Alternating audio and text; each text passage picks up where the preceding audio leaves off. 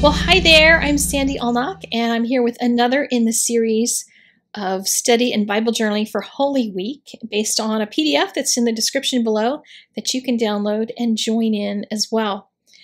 And the line in today's devotion that got me was, to truly live, we must surrender to the King we really needed, not the one we might have imagined for ourselves. And in the devotion, in the meditation, they had a whole bunch of Jesus' predictions for what was going to happen to him. And everybody wanted the king they wanted, not the king they got.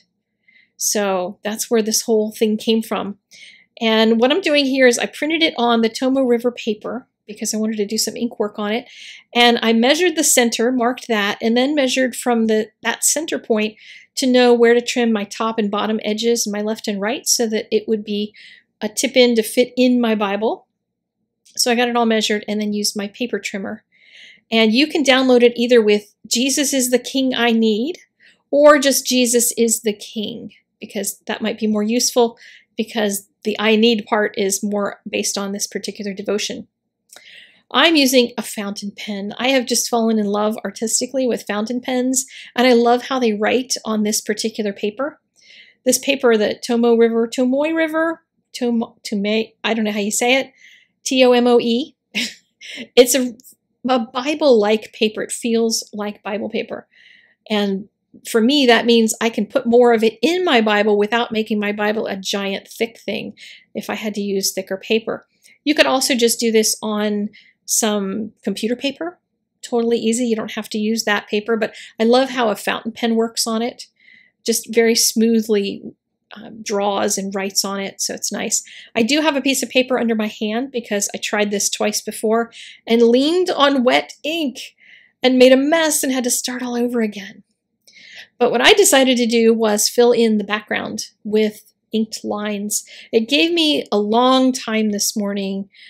Yes, it was a very long time. It gave me a long time to meditate on this particular scripture and the meditation that was written in the book.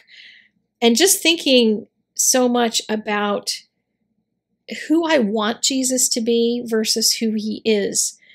And he is who I need him to be. I need him to be my Savior. And all the times that I think, oh, I'd like to have a Jesus who's more like a candy machine and just fixes things.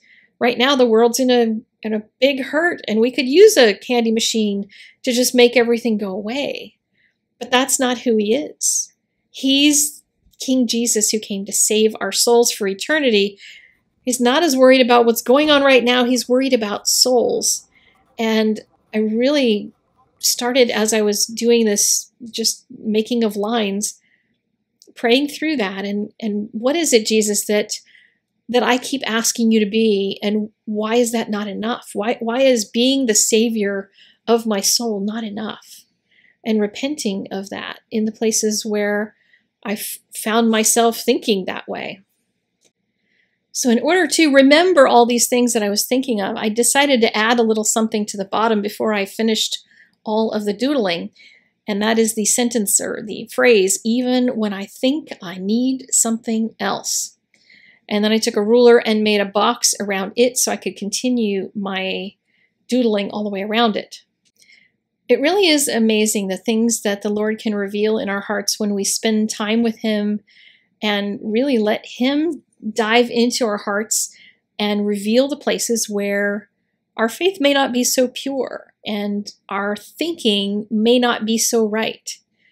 It's certainly possible for us to get off track without realizing it. And I think times like preparation for Easter, the whole Lenten season, the Advent season, when we spend extra time in self-examination and preparation, those are really special times when the Lord can just wake us up to things. And this particular day has been a good one for me. A little bit of an ouch here and there, because yeah, definitely not an easy thing, but still a valuable lesson that Jesus taught me today. To finish off my page, I put some double stick tape on the back side of it. Some people just use some washi tape. I use this double stick because it stays really, really sticky and it glues it in permanently, so I'm not going to accidentally pull it out of my Bible. but it's super sticky, so make sure when you get it down that you've got it exactly where you want it. And I start by lining my paper up around the outside edges so that the outside lines up perfectly. And then I can kind of hold it in place and very, very, very carefully lay the paper down and shove my finger down in the corner. Sometimes you can even just use a bone folder or something to slide that back down in there to make sure you get it tucked in just perfectly. And then you don't have a piece of your page hanging out. So there is mine, all done. Links are in the doobly-doo for Jesus is the King and Jesus is the King I Need. You can download either one if you want to use them. Get the kids to do them as coloring pages. Color them with whatever medium you want, any way you would like. And I will see you again tomorrow. Be blessed as you prepare your heart for Resurrection Sunday.